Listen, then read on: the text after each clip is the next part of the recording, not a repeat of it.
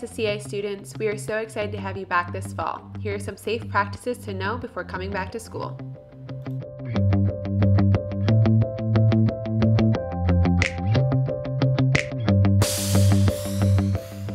Students are required to social distance so we don't spread germs. You should always be at least 3 feet or more away from your friends and teachers. How do you measure that? Well, you could use a tape measure like Dr. Jennings. Or you could pretend you have a golden retriever standing between you and another person. 1 golden retriever is equal to 3 feet and 2 is equal to 6 feet. Aim for 2 golden retrievers. Next up is washing or sanitizing your hands. You should wash your hands as much as possible, including before and after you eat, before and after you use the bathroom, and before and after you enter a new classroom. When you can't wash your hands, sanitizing will do. There's hand sanitizer stations outside of every classroom and in the main office. When you wash your hands, make sure you use soap and water and scrub those hands for at least 20 seconds.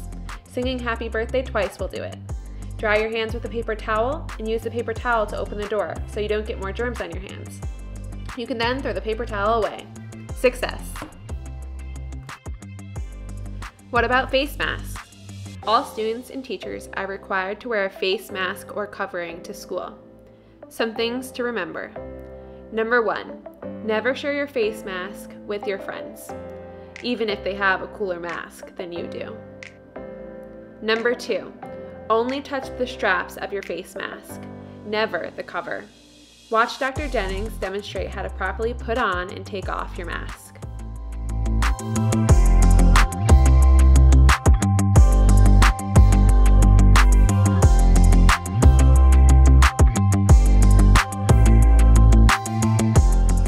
Make sure your face mask covers your nose.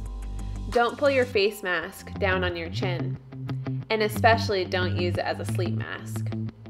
Lastly, never take your face mask off unless you're instructed to do so. There will be many mask breaks throughout the day to give you a breather. And here's some last quick tips.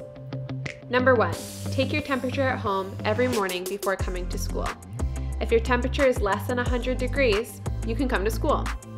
If your temperature is 100.4 degrees or higher, stay home and call your doctor. Number 2, don't share your school supplies with your friends and avoid all physical contact. Instead of high-fiving or hugging, give your friend a wave or an air hug. We want to be safe and avoid spreading germs. And number 3, lastly, if you're not feeling well, stay home. Rest up and get better so we can see you soon.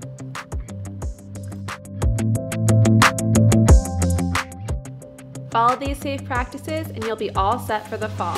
We can't wait to see you back at South Shore Christian Academy soon.